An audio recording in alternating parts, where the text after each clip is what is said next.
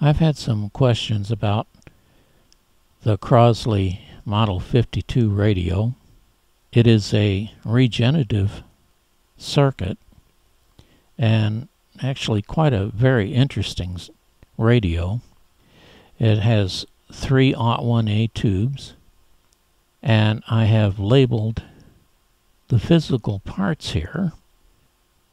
All the way to the left is what's known as a book capacitor. It's a variable capacitor. And to the upper right of that is the movable tickler coil. Below that is a 5-position tap coil. And to the right of that is the on and off switch. And you can see that it also has 2 filament rheostats. The one that's in the middle, that varies the filament voltage of the first tube. The other one on the right varies the filament voltage of the last 2 tubes, which are audio amplifiers. And we also have an earphone plug. This radio was produced in about 1924. Here's a look at the inside of this radio and how the tickler coil moves back and forth closer to the tapped coil. And over here we have the book capacitor. And of course you can see why it's called the book capacitor, because it is hinged at one end and opens and closes like a book. On the right, the part that looks like a fuse is actually the grid leak resistor. They're typically 1 meg to about 3 meg. And below that, in parallel with this grid leak resistor, is a capacitor. This radio has one more capacitor, and it's pretty well hidden. It is in front of the tapped coil, right behind the Bakelite panel. I drew this wiring diagram of the Crosley 52, and let's go through how this circuit works. The first tube does a lot of work. Now when you have this tuned to a radio station using the book capacitor and the 5-position tap coil, that signal goes through the RF bypass to the grid of the first Aught-1A. The grid leak resistor there, that is the DC bias for the tube that makes the tube function, but the signal goes through the RF bypass capacitor, and it gets amplified and goes through the tickler coil. And as we saw, that tickler coil can be moved closer or farther away, which varies the amount of feedback.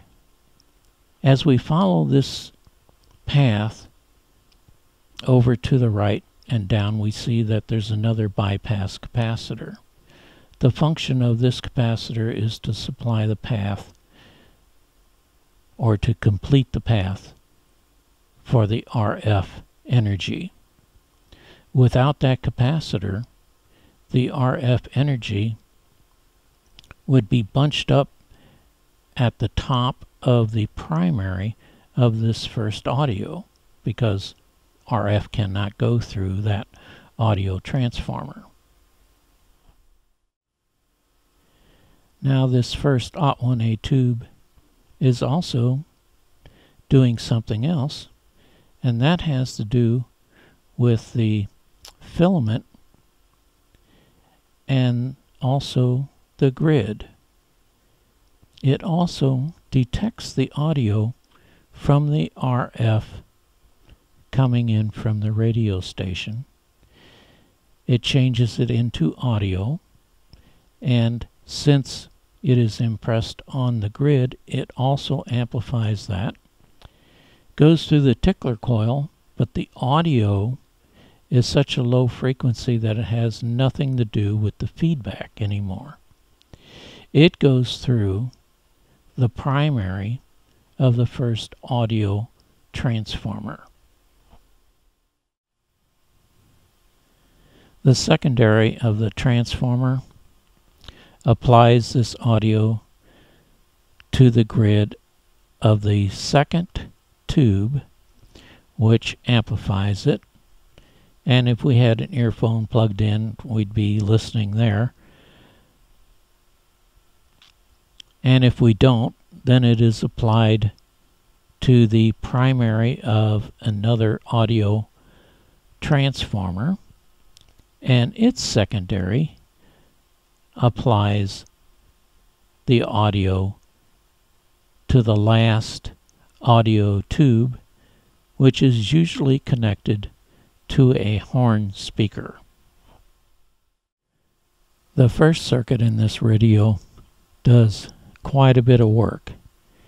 It tunes to the radio frequency, sends that RF to the grid, which gets amplified. Also can vary the feedback via the tickler coil. It also detects the audio from this RF and also amplifies it. And then from that point, after the first audio transformer, the rest is audio. This is the tag that's on the inside of the lid of this Crosley 52. I have supplied a link to this wiring diagram if you would like to download it. Thanks for watching.